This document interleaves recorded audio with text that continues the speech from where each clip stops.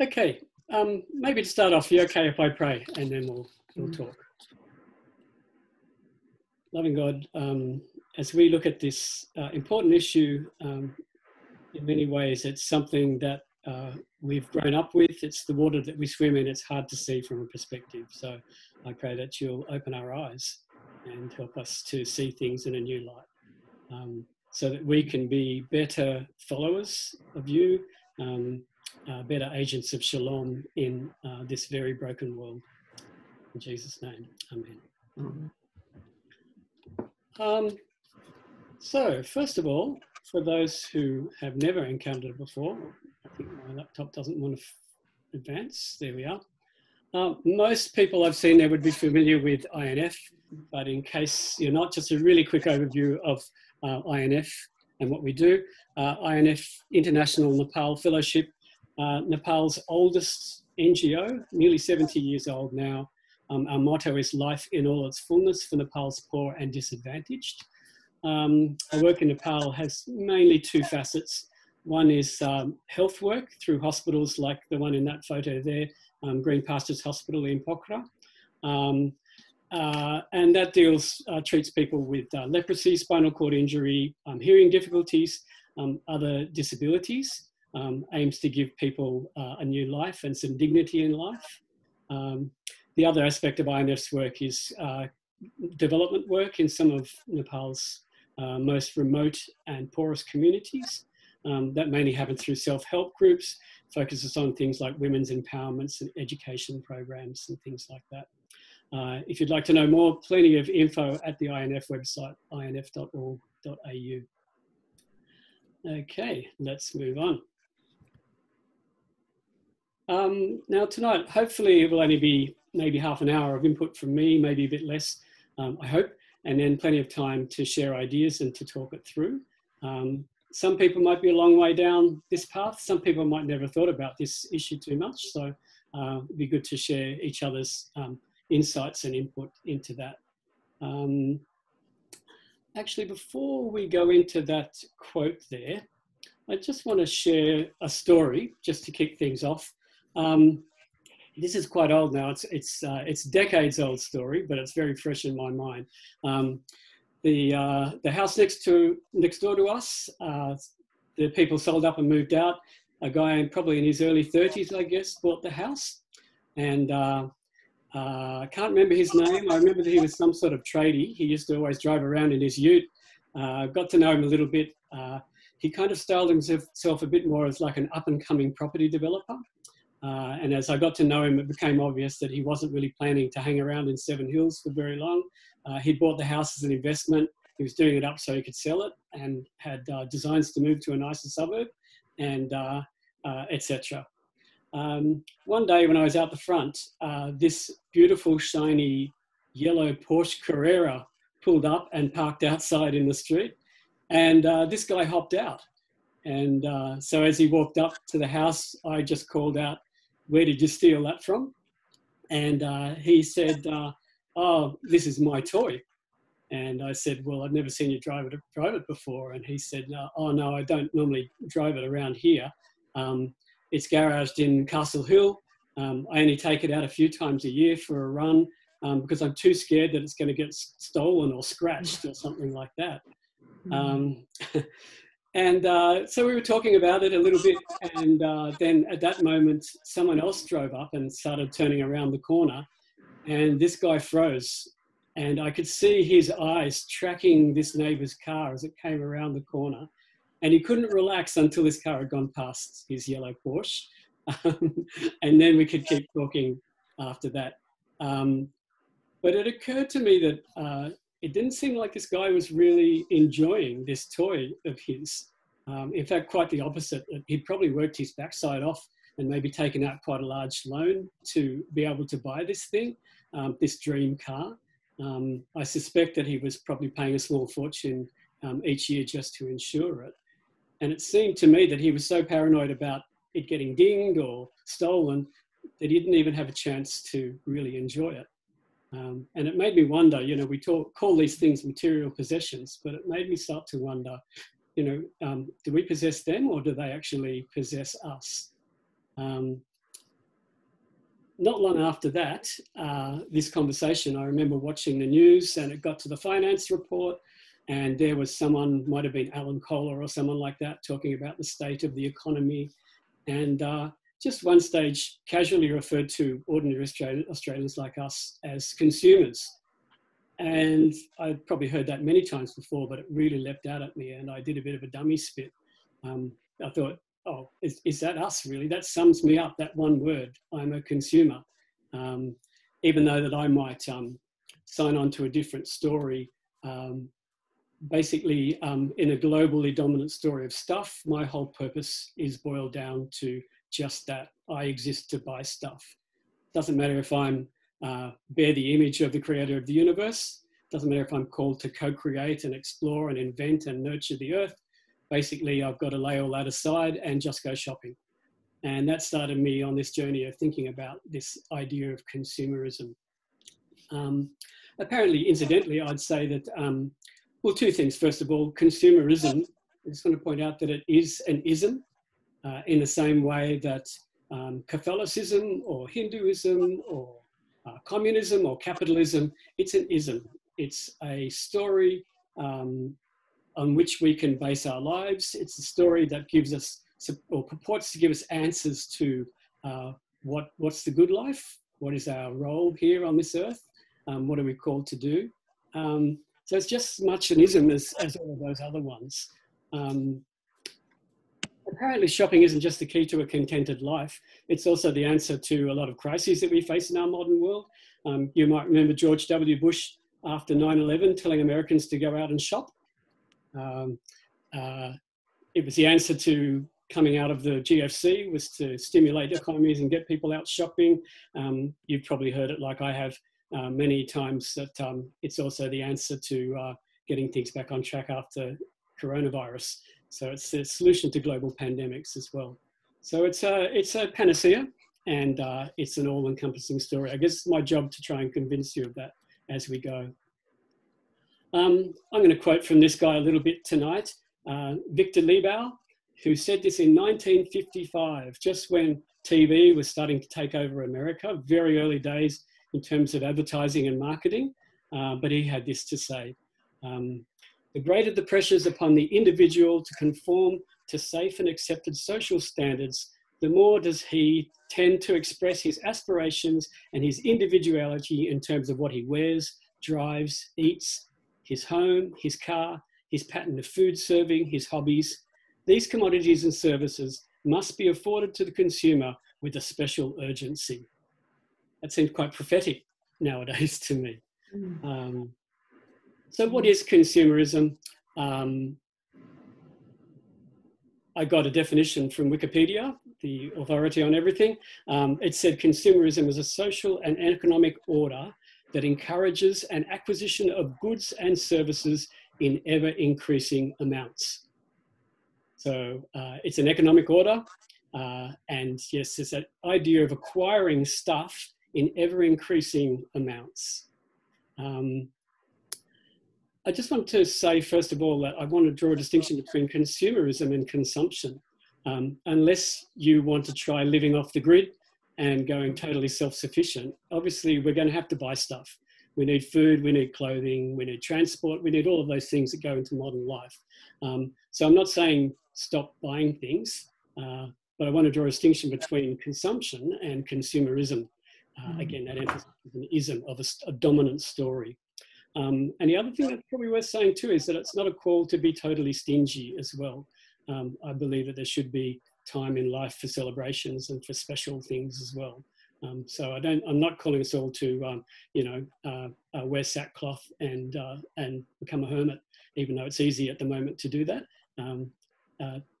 Spoil yourself occasionally, spoil your friends, be generous and celebrate. Okay, just a little video. I hope this plays okay. Let's see how this goes. The experiment will last your entire life. Don't worry, it's quite painless. You will assimilate certain messages, and these will alter your perception of the world permanently.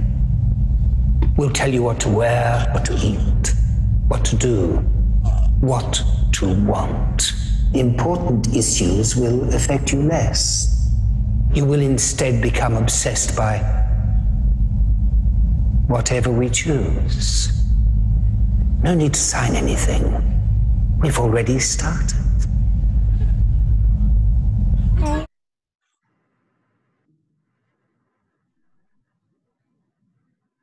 Did that play okay? Yep. Yep. Right. Yes. You might have seen that before. Has anyone ever watched Gruen Transfer or Gruen Planet, which looks at the marketing industry? The scary thing about that is that was from their section, you know, the segment they call the pitch, where they get people in from an advertising agency to produce an ad. And that was the advertising agency producing an anti-advertising ad. So that's from an insider's viewpoint of advertising. It's quite Orwellian and sinister, isn't it? But I just wanted to show that to make the point that for us, consumerism is the water that we've swum in since we were born. So whether you're watching TV, listening to the radio, or you're on the bus, or you're on the internet, on your phones, reading newspapers and magazines, wherever you are, we live in a totally marketing saturated world. And all our lives we've been bombarded with messages that say, if you really want happiness and fulfillment, then you've got to have this. Depending on where you go, the estimates of how many ads we're exposed to is something between 20 and 40,000 ads a year. So we really are hammered by it. I guess the question is, does it work on us? And I'd say, well, if you're going to look at our society and say, of course it works. That's why the highest paid psychologists and creative thinkers and artists and filmmakers, not saying they're necessarily the best, but the highest paid ones all work in advertising and marketing. I saw a recent report from PwC, PricewaterhouseCoopers, said that the advertising sector grows at a steady annual growth rate of 7.8% per annum, which is way faster than the rest of the economy. And it forecasts that spending in marketing in Australia will hit $23 billion by 2023. So it's a big part of our life. It's a big money spinner. Just show you another video that's a few years old now, but you might find this interesting. Yeah, yeah, yeah, yeah. Advertising is everywhere. Marketers are being challenged to find new and innovative. Their messages stand out. But do they really know what's cutting through? And how far will they go to find out? Advertisers are now teaming up with neuroscientists for answers. They're using brain imaging technology to literally look inside our heads. In the hope of selling a brand or message, advertisers are turning to a new field called neuromarketing.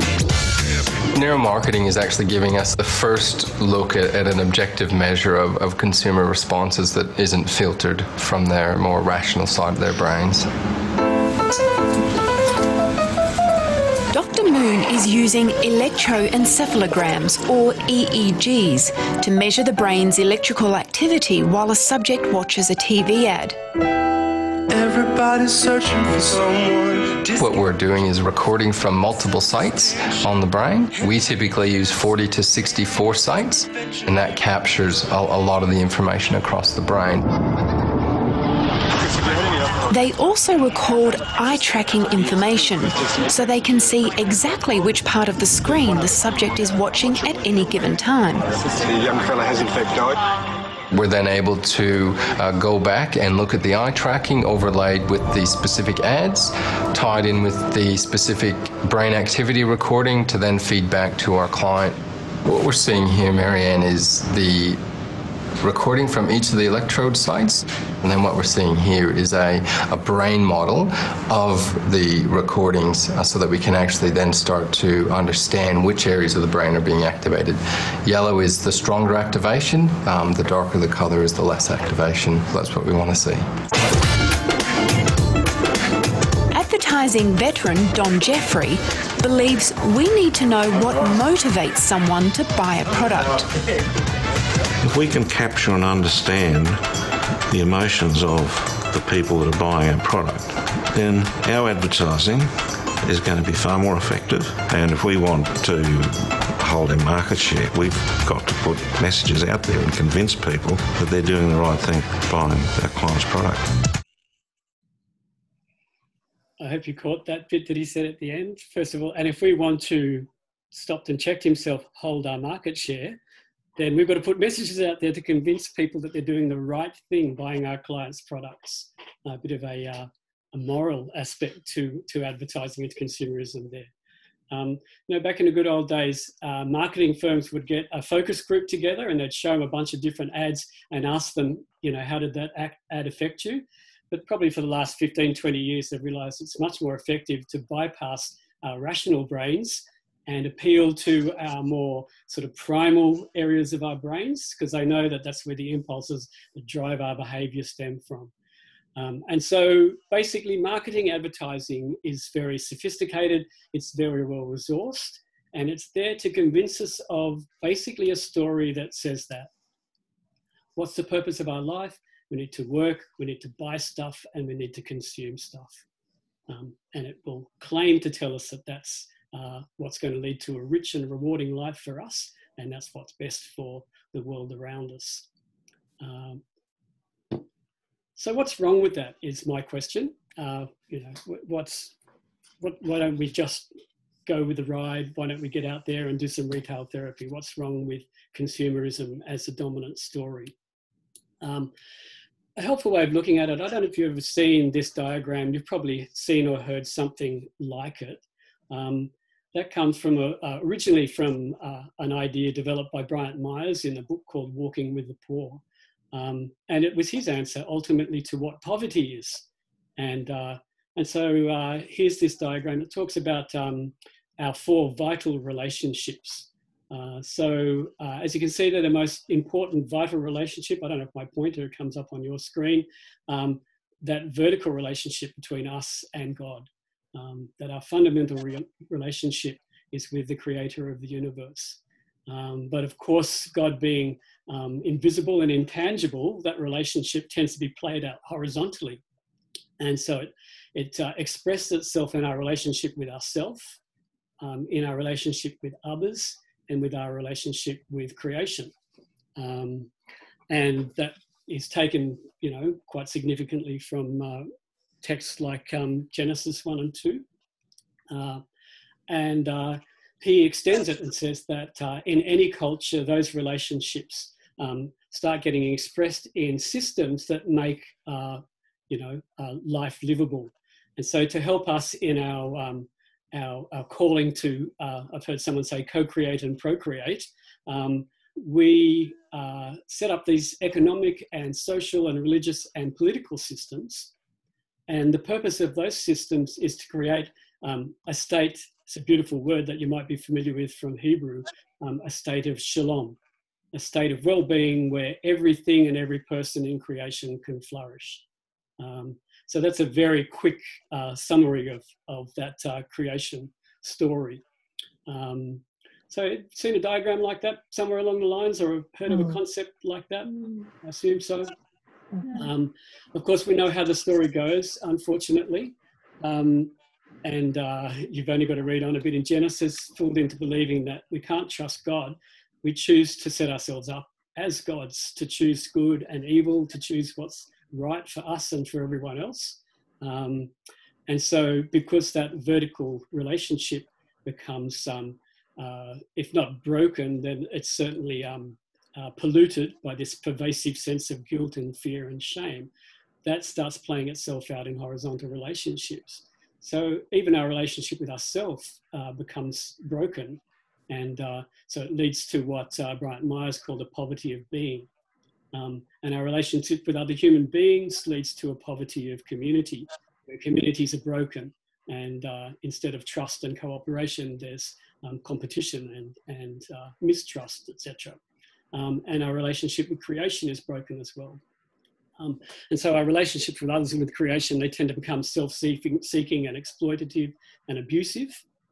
And those systems, which are really relationships that are created to exist for shalom, now become twisted to become more in favour of rich and powerful people and at the expense of weak and vulnerable people. So that's a very quick introduction to those diagrams and to that concept of maybe a biblical perspective on our broken world as it is today. And in that sense, we could have a look at, and we're going to have a look at consumerism and maybe critique it from the viewpoint of these fundamental relationships and from this biblical story of what some people would know maybe as creation and fall. So let's have a look at it. Let's break it down a bit.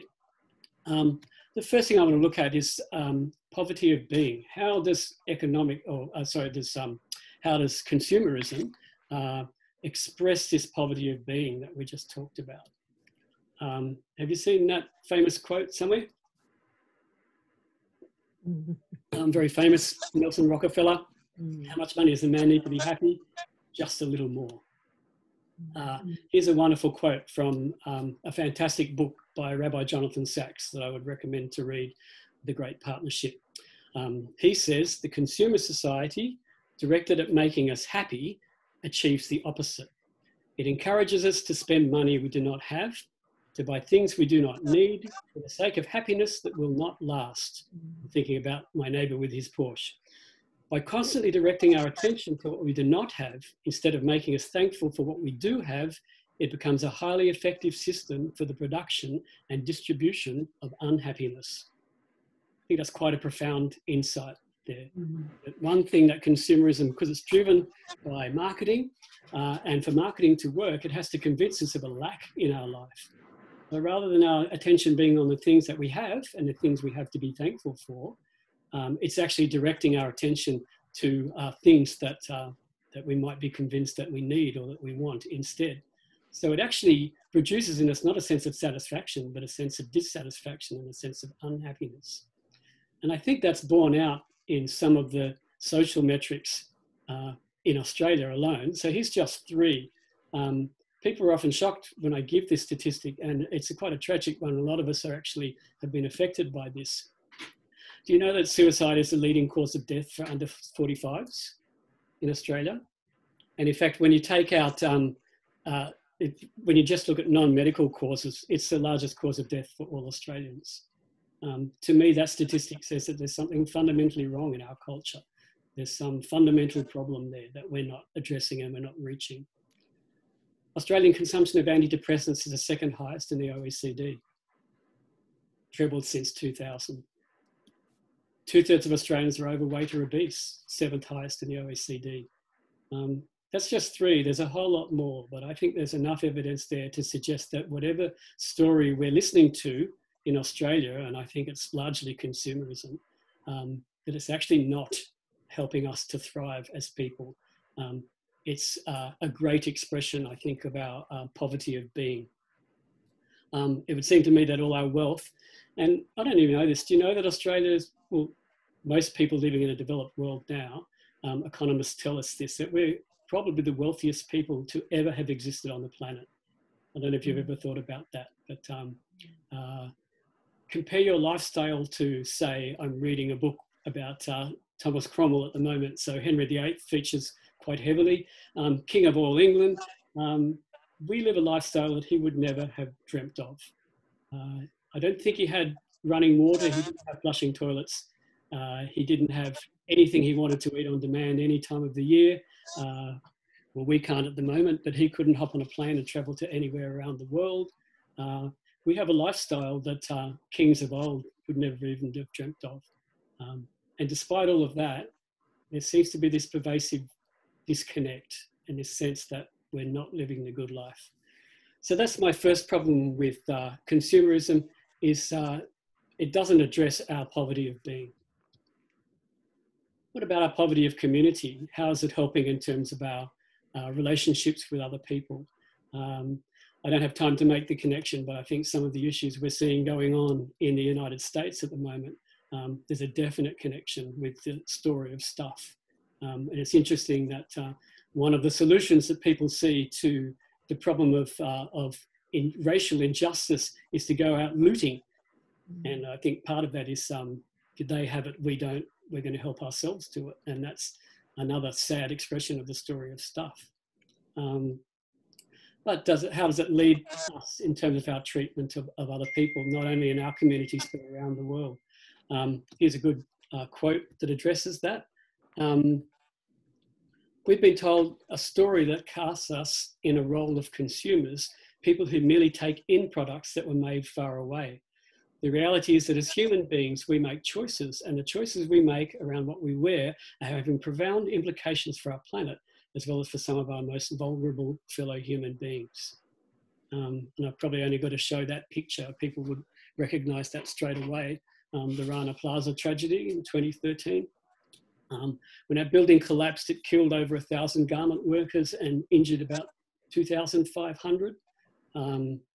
And what it emphasized, or what it exposed, was the way that global trade, essentially what it does is it exports manufacturing to countries where labour's cheap, safety and welfare regulations are minimal, and environmental controls are non-existent. And even when human trafficking isn't involved, or dangerous workplaces like that, people who are familiar with Nepal would know for example, the social cost of so many community members having to migrate for work, travelling to India or to capital cities to find work, to make a living. And that's a story that's told in many countries around the world.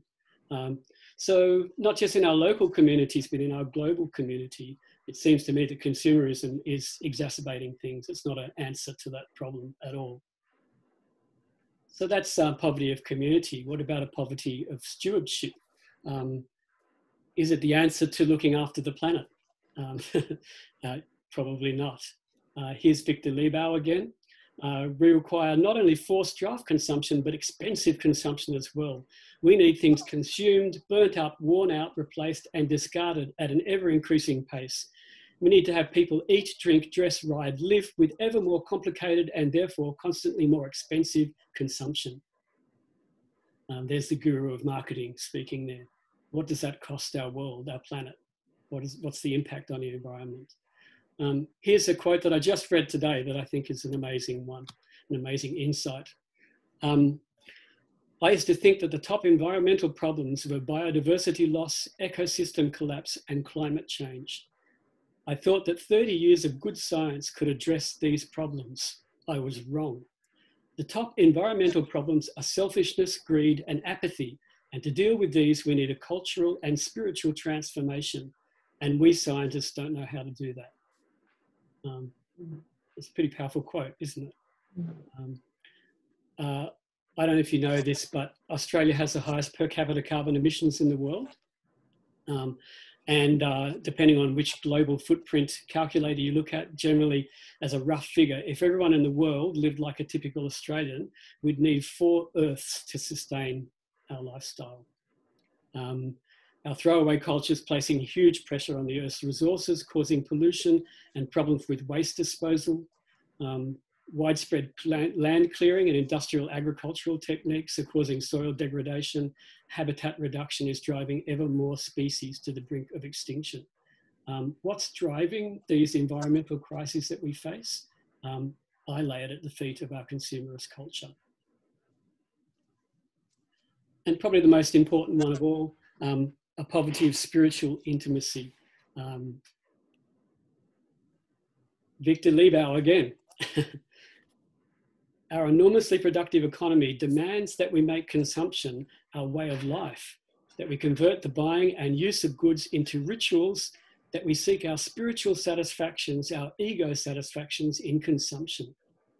The measure of social status, of social acceptance, of prestige is now to be found in our consumptive patterns, the very meaning and significance of our lives today expressed in consumptive terms.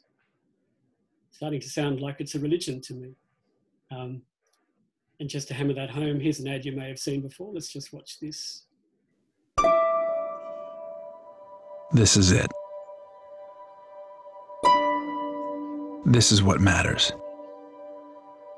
The experience of a product. How will it make someone feel?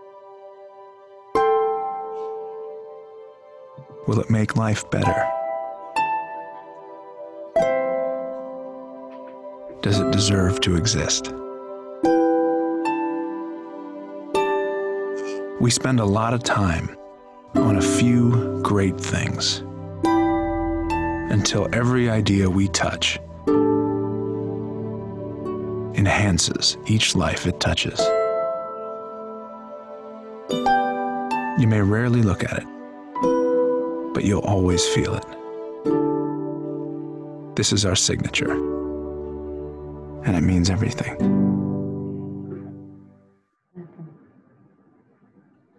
Is it just me, or does anyone else feel like you've just had a religious experience?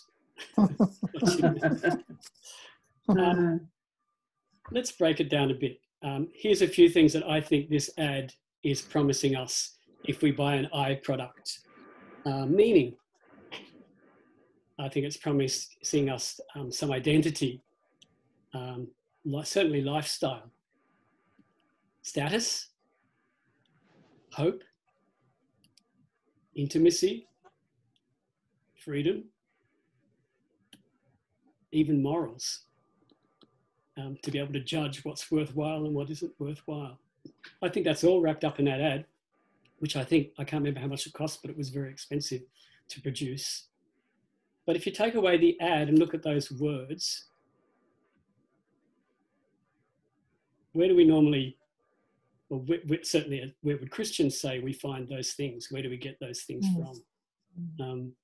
And that's my point about consumerism, because I think if you scratch beneath the hyperreality and the glitter of it, it's basically a false story to base our life on. And to use the biblical terms, certainly in the Old Testament, it's a form of idolatry. It's a false god that promises those things but can't deliver them.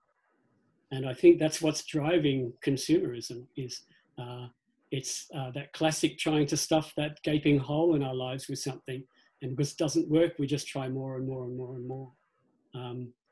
And so I think that's the case. When you think about it, ads always work on two levels.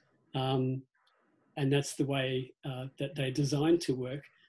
First of all, they sell us a lifestyle, or they try and sell us a product by selling us a lifestyle. And so we might think the ad doesn't work because I didn't go out and buy a new iPhone, but it's got under my skin because it's given me a message about what life is all about and what the good life is. And so, yeah, I would put it to everyone that I'd suggest that the fundamental problem with consumerism as an ism is that it's actually in our culture a replacement for that old-fashioned word religion to bind us to God. And I think ultimately it doesn't satisfy, it doesn't provide meaning, identity, hope, intimacy, or freedom. In fact, it's actually the opposite when you look at it. So that's my problem with consumerism. You may or may not agree with some of the stuff that I said, but that's my reading of it. And I think from that framework of those four principal relationships, I think consumerism is our modern culture's answer to those things, an attempt to try and give us some meaning in life, but actually just another expression of a poverty of spiritual intimacy, a poverty of being, poverty of community, and a poverty of stewardship. So what's the answer to it? Probably as briefly as we can, so we have some time to chat. Very briefly, this is a very famous passage that most of the audience would be very familiar with, Romans 12:2. But I'm wondering if what we've just talked about might give it a new light. Don't copy the behavior and customs of this world, but let God transform you into a new person by changing the way you think. Then you'll learn to know God's will for you, which is good and pleasing and perfect. I think what we need to deal with is a new set of eyes and a new way of thinking. If we want to try and begin to disentangle ourselves from this story of stuff. And I might just finish off, or almost finish off. I'm going to embarrass Diana with a story now about her. She's off screen. This is many, many years ago now. But I remember one evening when we sat down to eat dinner, halfway through eating, and you'd be surprised to hear that the telephone rang. And despite of us saying, don't answer it, Diana did. And surprise, surprise, it was a telemarketer who was trying to sell us an investment scheme or something like that. So they launched into their sales pitch, and Diana was probably too patient, finally found a gap in the conversation to be able to say, no, thanks, I'm not interested. And of course, that telemarketers have scripts to follow. And if they say I'm not interested, they skip to the next part of the script, which was something like, I think she said, we've got enough money to buy, we're not interested. And the salesperson said, wouldn't you like a little extra cash to buy those special things you really want? And Diana, I'm not sure how much thought went into this. I think the main aim was to try and get off the phone as quickly as possible. But Diana kind of just said, I can't think of anything that I really want that money can buy. And there was this pause where we couldn't hear it, but I could almost sense the telemarketer flicking back and forward through these sheets of paper, trying to find, what am I supposed to say when they say that? They were clearly stunned. And then the only thing I came back with was that actually she asked Diana, do you really mean that? And I think Diana might have been a bit surprised that she said it in the first place. Putting thoughts in her head, I don't know. But Deb thought about it for a second and she said, yes, I do. We had a bit of a conversation later about what are the things we really want. We want a better world. We want a world where everyone can flourish. We want a world where people are whole. And money, no amount of money is going to make that happen. Anyway, now I'm getting this right if I embellish this. Did she hang up on you?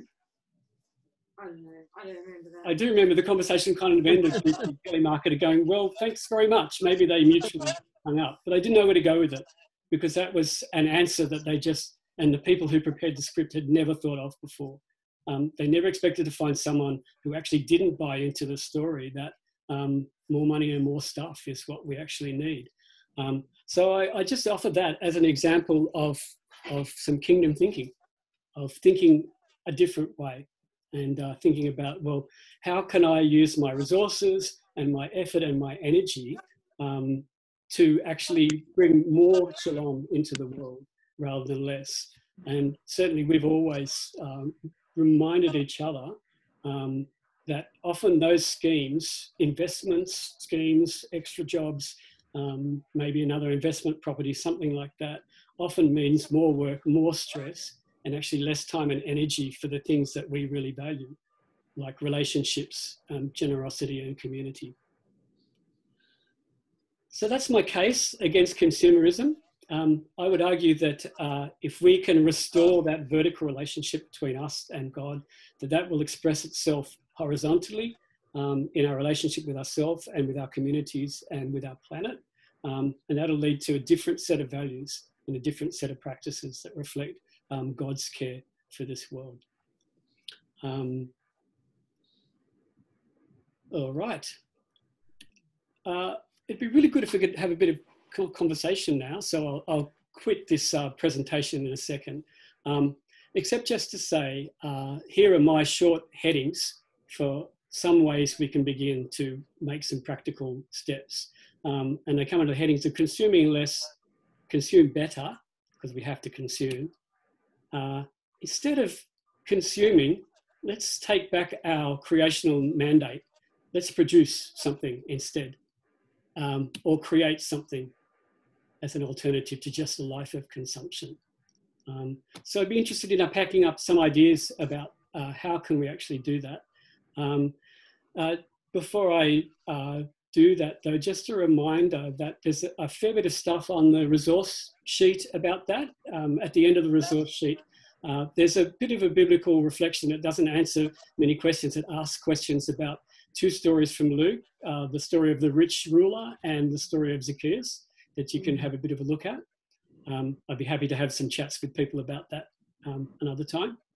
And then there's a whole lot of suggested some ideas and some links you can chase up, lots of links you can chase, books for further reading, lots of suggestions for starting to or further exploring this topic. So I'd recommend that you download that and have a look at that.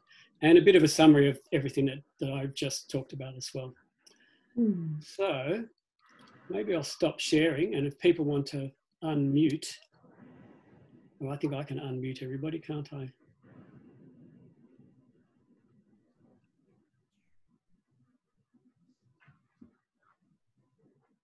Well, I just tried to unmute everybody. People can unmute as they go. Steve, I'm interested. I think it's great the resource is great. The presentation's really, really helpful overview. I wonder if there's one word missing from your list of responses there, and I wonder if it's something like share. Like, yeah, it would be beautiful. It's implicit in a lot of what you've said and the stories that you've shared, but I wonder if that's also part of. It's not just about consuming less or consuming better or consuming more mindfully, and then producing and creating, but that sense of not living for yourself, but living for God and living for others, and that involves a stance of openness and generosity and open-handedness in a way that consumption is about gathering to oneself, sharing is about spreading out from oneself. Can we put that in the resource stuff? We should. We can do an updated version. People can feed back their thoughts and comments, things they would add as well. It'd be great. That'd be great if people could share that, and we can put it on that resource. It could be a living document. That'd be fantastic. Any other comments or insights or questions or ideas from other people?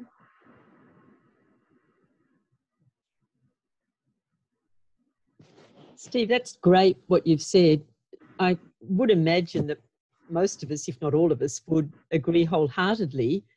I guess my question is that much as I agree with that and much as I would want to put all that into practice, how would I go about trying to convince others to think along those lines? Yeah, that's a really good question. I guess I would ask, I mean, I can't remember how I went with my neighbour with his yellow Porsche. and often, the front-on approach doesn't really work all that well. Some things, what are some ideas that we've done in the past? One thing is, for example, the biggest festival of consumerism we have, Christmas time, is to show people a different way of giving. So it might have been before INF even had gift cards. In fact, it must have been because it was Tier Australia who invented the idea of a Christmas gift catalogue. And so we actually gave our family, as well as a present. We thought just a gift card would be maybe a step too far, but as well as a present, we gave them a gift. What did we just, it might have been the whole present, I can't remember. But we gave family members goats and wells and chickens and things like that instead of stuff, a CD they didn't want or a tie or something. And that led to conversations. Well, first of all, a big explanation about how it worked. So where's this goat? No, you don't get it. But it's actually led to my family now. We don't give each other Christmas presents anymore. Every Christmas you'll get emails going around saying, oh, for Christmas this year, I've given money to Médecins Sans Frontières or to INF. So on behalf of you, we've decided to be generous to these people. So that's one example. And I guess it really depends on your relationship with that person.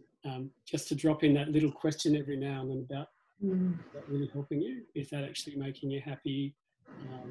That can be a bit confrontational, I suppose, even just to try and gently say, oh, well, that's good, but, I find this more satisfying. Does anyone else have any great ideas for conversation starters or ways to do that? I think it's slowly, and not shaming people. At our church here, we've had a group originally called the Fair Trade Folk, and we changed our name a few years ago to Just Love. But it's a group that's been in existence for probably 10 years or more now, and started with running market stalls and selling produce like the INF bags and such like, but we had things from quite a number of suppliers. Getting into those conversations about fair trade and justice in our consuming. And for many, many years, we found we actually had much better conversations with people in the market stall than we did in our own church. I'm glad to say that has now turned around. And we have very, very good conversations with people in our church as well as outside. The other thing we've done, I'm just looking for the resource, I can't remember what it's called. Baptist World Aid put a resource out probably some 5 years ago that's primarily about giving, and about thinking about how you give and where you give, and making sure that you give with maximum impact, which is the name of the little resource that they put together. So we've been able to run a little program on maximum impact a number of times, and that also brings in conversations about our consumption of all sorts of things. So I think just slowly talk about why it is that you do things without pressuring other people to do the same. The Baptist Church, and I think it's their overseas aid section. I forget what it's called, and I forget their website. But they have a rundown on where all the popular fashion brands are sourced. And yeah, ethical shopping guide, I think it's called. Ethical shopping, is it? Yeah. Yes. And that's quite good. And they're really making headway. They're getting suppliers to change their practice to treat their workers better, you know. Yeah, and getting a bit of media coverage as well, often when it comes out too. Yeah, so what's it called? The Ethical Fashion Guide. It's on. There's a link to it on the resource sheet. So if you're down. Oh, okay, good. Yeah. And there's also a much more in-depth one called the Ethical Shopping Guide that looks at groceries and rates them according to ethical production and environmental costs, etc. as well. So there's lots of resources out there that you can look at to help guide you in terms of what you do. And of course, in giving gifts, if you want to give people some chocolate, give them something that's fair trade certified, or coffee or tea. They're the diggies, and they big volumes to people. So that's where. I think, look, I resonate with what everyone has said.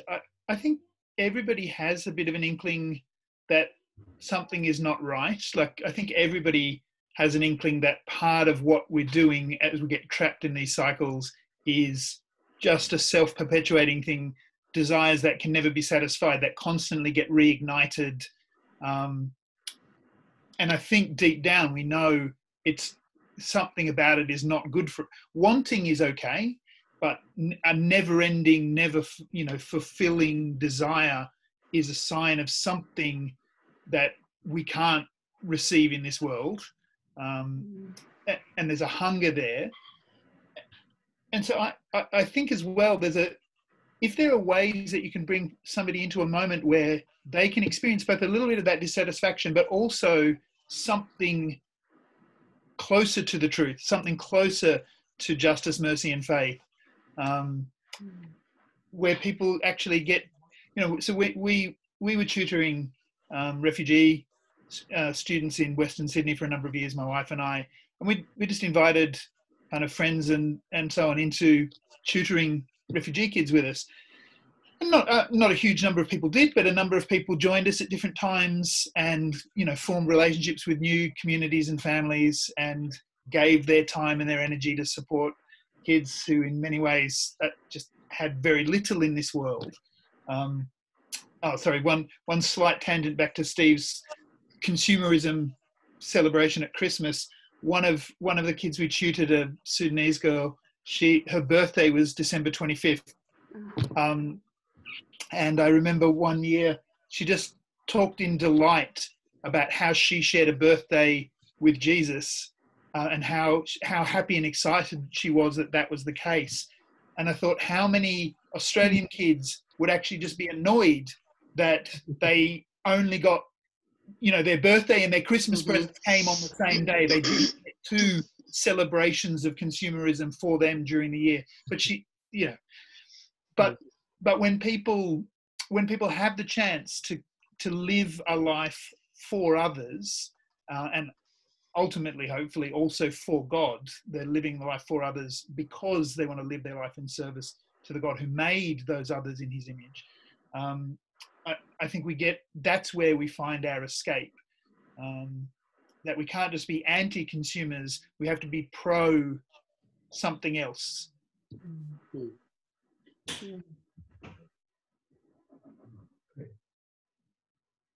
Dave, This might be, Kerry, this might be what you're looking for.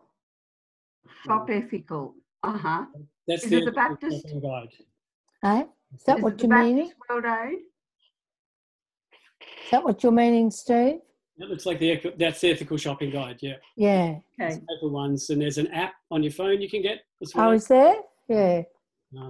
Although it does make your shopping trips a lot longer because you've made the app figuring out whether you should buy that brand of rice or this brand of rice. Just a warning. You take it one product at a time. I avoid mobile phones if I can. That's advice. Now, I'm conscious that it's a bit after 9. If people have been going for another, few minutes. So I guess that does bring up a good point, and that is that when you start looking into this, it can become quite overwhelming, especially if you want to try and throw yourself into it and do everything at once. So I guess I'd counsel against going off the grid and growing your own food all in the same month. But there's a lot of steps you can do, and just do kind of one thing at a time, and things get a bit of a roll. Just within those, I'll just quickly run through, which are on that fact sheet, so you can access them later, but just quickly some ideas that we kind of brainstormed in terms of how to, to start off with, to consume less. So to ask yourself before you buy something, how do I really need this? How often am I going to use it? Would it make more sense to borrow it or to hire it? Do I know someone else who might use it? We can go halves and share it. Simple things like joining your local library. We have a wonderful local library who, during lockdown, actually home delivered books, believe it or not. Explore, you might not like this advice at the moment, but to explore public transport or car hire, taxis, etc. Many years ago, Diana's parents, when one of their cars was on its last legs, made the decision, when they looked at how much they were driving at that point, they were going to trade it in, get a new car, and they thought, why do we do that for the amount that we use it? It's actually going to be cheaper just to run one car and get taxis when we need an extra one. And that was before the days of Uber and GoGet, car sharing, etc. So to think that, a little bit outside of the square of whether you actually need it or not. I've got a link on the fact sheet to a couple of local repair cafes. So if something's broken, think about taking it to your repair cafe and see if they can fix it for you rather than just throwing it into landfill.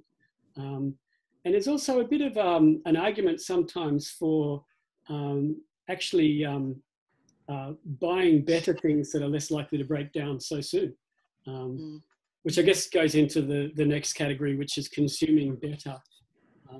Sometimes it's worth spending a bit more for something that you know is going to last longer and doing your research on that. Some of the suggestions we've got for buying things secondhand: eBay, Gumtree, Vinnies and Salvos. Anyone heard of FreeCycle? Anyone members of their local FreeCycle network? That's an email network where people are getting rid of stuff rather than just putting it on the nature strip and hoping someone will take it. They post it on FreeCycle, and we've scored some amazing things on FreeCycle. People have been giving away bikes. Dana's newest bike we got from FreeCycle for free. Stereo systems, a whole lot of lounges, whole lots of stuff from FreeCycle. So if you're happy to do that, that becomes very exciting to score that stuff. We love going on shopping sprees to Salvos. You can certainly enjoy the thrill of the hunt just as much at a Salvos store as you can at a top fashion outlet. So that's a lot of fun if you want to consume, but in a less harmful way, I suppose. If you're really hardcore, tried some dumpster diving. I never have. I don't know what that's like in a coronavirus era, but what the heck. Shopping ethically, we talked a bit about that. There's a few resources on the sheet there for ethical shopping. Everything from tea and coffee and chocolate and etc. Fruit and veg. Maybe think about joining a co-op. We're part of a veggie co-op. We sort of coordinate a tea and coffee co-op where we buy stuff in bulk from Tradewinds. Diana is now the queen of toilet paper and paper towels and tissues from Who Gives a Crap. They're all websites that you can look up on the sheet if you want to. Steve, can I add something there? Yeah, go ahead. Uplift Fair Trade, is that the shop in the Blue Mountains? That's the one, yeah. That's the one. I follow them on Facebook, and they were really badly affected, not by the bushfires themselves, but by the impact of the bushfires. They had weeks and weeks and weeks where they were smoke impacted. They were closed for quite a long time. They came very, very close to losing the business. But because they actually hadn't been impacted by fire, they weren't eligible for any of the government support. So if any of you are close enough or feel like jumping online and supporting them, that would be a great little business to get behind and help them get back on their feet again. Yes, thank you for that. Anyway, lots of stuff there. Refer to resource sheet for later consumption. What are some of the other things that I've got there just very quickly? Oh yeah, replace consuming with producing and creating. Grow something, grow some food, even if it's just a few tomatoes in a pot, maybe. It's very, very satisfying to eat something that you've grown yourself. So do that. We've had chooks for many years, and I would recommend that to anybody. They're our only pets. They're not so cute and cuddly, maybe as a cat or a dog, but cats and dogs don't produce eggs you can eat. And fertilizer for your garden, so recommend that. Try baking something, cooking something, knitting something, or crocheting. Just create something. The satisfaction that comes from actually, fulfilling your creational mandate and being a producer of something. It's a wonderful thing to do. And of course, during coronavirus time, it's a great time to be either learning or reigniting some of those old skills. And that makes me think too, it's probably worth pointing out that it's only, I'm showing my age, not too many decades ago when it was actually the norm for people to have fruit trees and a bit of a veggie patch in their backyard. Very rare to find a backyard that didn't have something that was producing food that you could eat. It's only been the last few decades where we've sort of been pushed into this mode of everything that we need, we just get from the shop. So it's worth maybe developing some of those skills. Be creative. I'd suggest, learn a musical instrument or write something. If you're an artisty person, create some art. If you're not an artistic person, renovate something, do something up. Anything that's actually, not just I'll buy it, I'll use it, and when it breaks, I'll throw it out. I'd recommend this as a soul restoring exercise. Any other ideas that people have along those lines?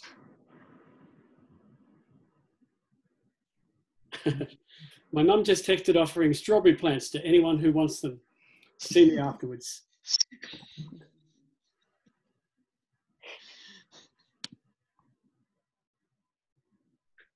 All right, we might wrap it up. Thank you so much again for joining us. I hope this stimulates a bit of thought and a bit of action. And if there's anything you'd like to share, email it in. It's probably the easiest way. You've got our email address as part of this whole process. Or if you've got some strawberry plants you want to share, that would be great.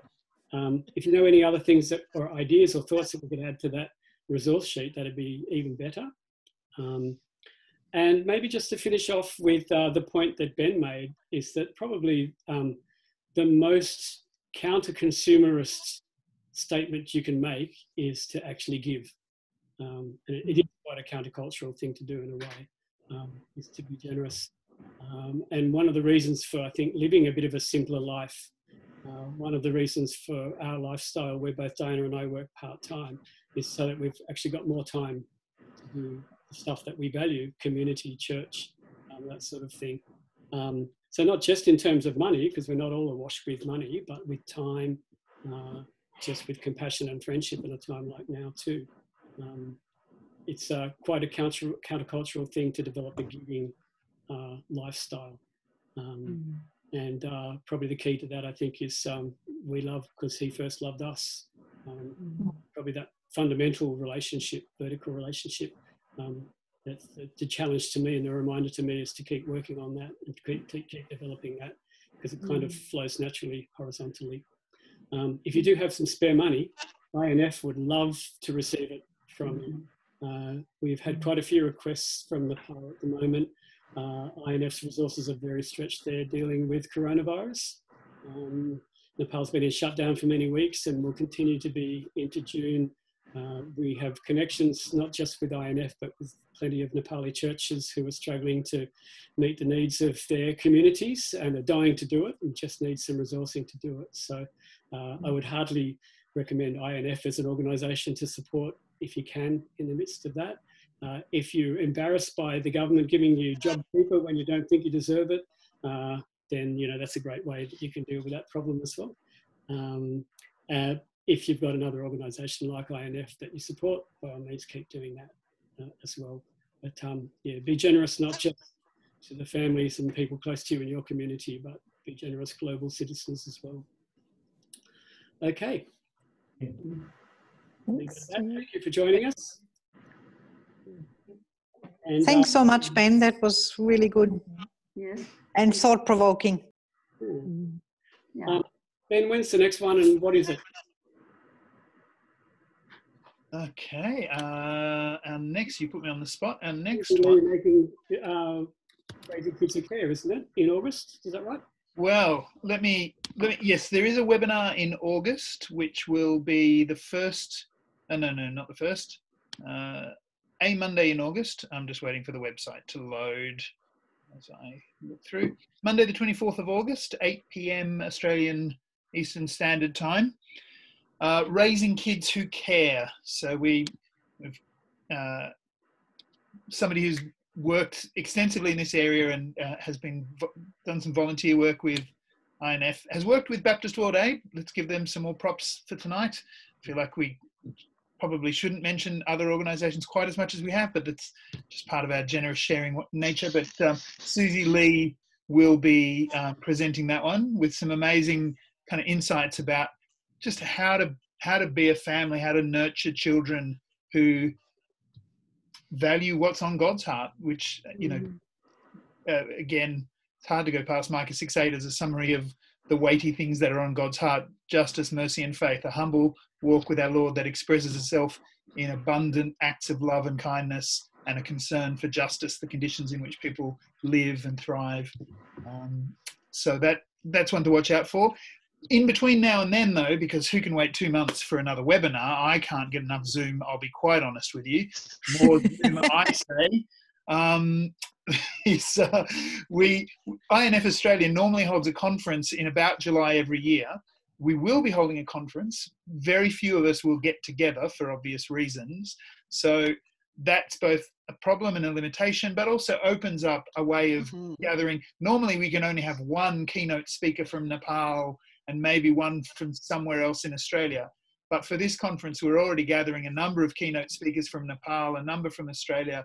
There'll be sessions like the one we've done tonight, topical sessions. There'll be reflections from some current and returned serving volunteer workers in Nepal. There'll be some reflections on the church in Nepal. Mike Frost, who's a thought leader in the Baptist community and author on a whole range of topics, but particularly mission and missional communities, will be reflecting on mission and discipleship in our current context. So there's a lot of reasons why it'll be great. I don't have any more details except the weekend of July. What's the date? The weekend of July, I think it's 25 and 26. So a few sessions across that weekend. Would love to see you there. So we'll be sending out the details of that to everyone who's been part of a webinar, just to inform you, and you're very welcome to join. And hope to see you at that or at future webinars. Okay. Thank you, everybody. Go well. God bless. Thank you so much. Thank you very much. Thank you. Thanks a lot. Bye-bye. Bye-bye.